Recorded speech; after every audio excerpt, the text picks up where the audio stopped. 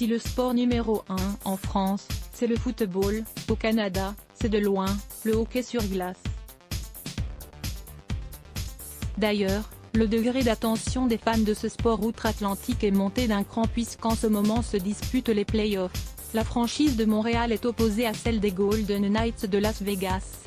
Durant l'avant-match de la 5e rencontre des demi-finales de la NHL, Ligue nationale de hockey, au T-Mobile Arena, de Las Vegas, une controverse a éclaté après qu'une image de Céline Dion, pourtant fervente supportrice des Canadiens de Montréal, ait été affichée portant un casque des Golden Knights.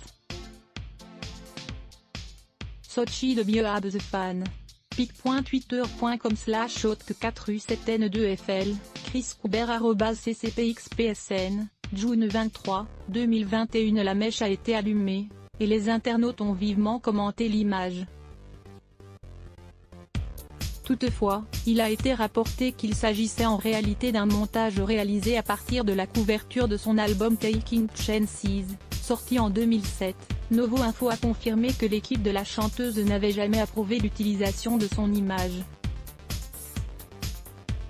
Nous n'avons jamais été contactés par les Golden Knights à ce sujet, a-t-elle dit aux médias. D'ailleurs, l'équipe phare du Nevada utiliserait l'image depuis un certain temps maintenant. Sans oublier que la star de 51 ans a déjà été aperçue avec le maillot des Golden Knights comme le prouve cette photo publiée par l'équipe américaine en mai 2018 à l'occasion d'un concert. We Everything We Are Rebecca Céline Loves USSSSS pic.twitter.com/IWG13KXZW, Vegas Golden Knights @Golden Knights, mai 23, 2018. Alors qu'elle souhaitait une excellente Saint-Jean-Baptiste, la fête nationale, à tous les Québécois, Céline Dion a pris le soin d'indiquer qu'elle était en rien mêlée en rien à ce photomontage.